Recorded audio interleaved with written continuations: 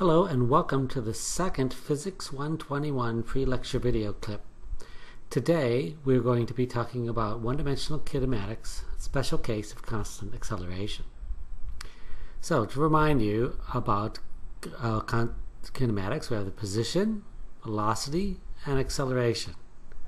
And of course these are variables or functions of time, x, v, and a. So suppose we have a position x and we want to calculate the velocity and then in turn calculate the acceleration.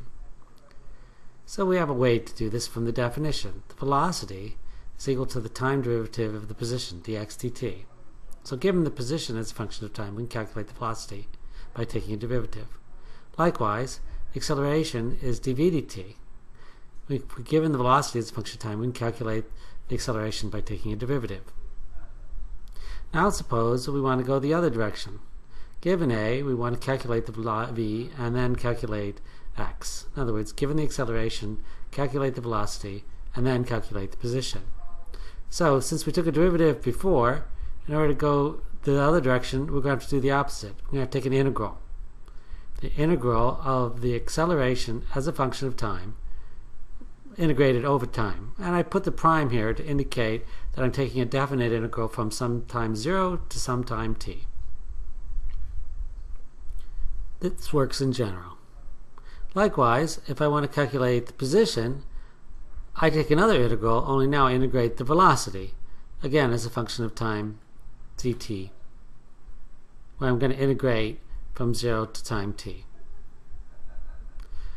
So this works in general, but now I want to consider the special case where I have a special kind of motion where I have constant acceleration.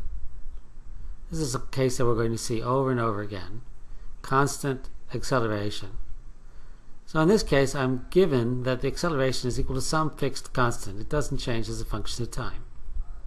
So now, in order to calculate the velocity, I take an integral.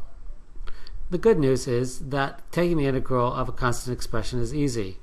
It's just a times t. Of course, there's a fixed constant of integration. I'll call that constant v naught. Likewise, if I want to calculate the position as a function of time, I just have to integrate my expression for the velocity. So we integrate at, we get 1/2 at squared. We integrate the velocity, we get v naught times t, and again some constant which I'll call x naught. So I've got three expressions for acceleration, velocity, and position that I've calculated by integrating the acceleration and then in turn integrating the velocity. So I get these three expressions for one-dimensional kinematics of constant acceleration. Three equations. These are the only equations you ever need to do any problem with constant acceleration. A is equal to a constant, v is equal to v naught plus at, and x is equal to x naught plus v naught t plus 1/2 at squared, where x naught is the position at time t equals 0, and v naught is the velocity at time t equals 0. And to remind you, this is a special case. You can only use this when these equations when the acceleration is constant. These equations cannot be used in general. They can only be used in the face of constant acceleration. So let's look at the kinematics of the special case of acceleration, constant acceleration, in terms of what the time variability is of the various different properties. So we'll start with the acceleration, which we know is constant. So if I want to make a plot of the acceleration as a function of time, a versus t, since it's constant, it's just a flat line, zero slope. Likewise, if I want to make a plot of the velocity, I've got this expression, which is v naught plus at, which is linear in time. So again, if I plot now the velocity as a function of time,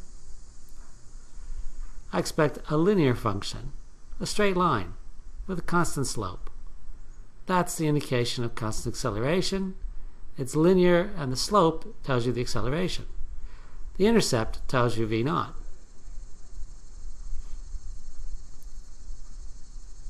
Finally, I've got the position, which is now quadratic as a function of time. x naught plus v naught t plus 1/2 at squared. So a quadratic function, position as a function of time, will be in the shape of a parabola.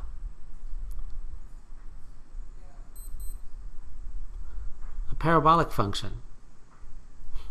So again, I'm plotting position here as a function of time. And in this case, it's curved. The curvature tells you about the sign of the acceleration. If it's curved up, then that corresponds to a positive acceleration, and if it's curved down, it's negative.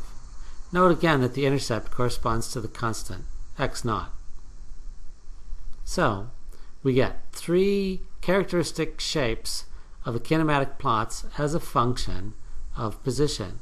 The acceleration is flat, the velocity is linear with slope a, and the position is quadratic with a curvature that indicates that the acceleration is positive or negative.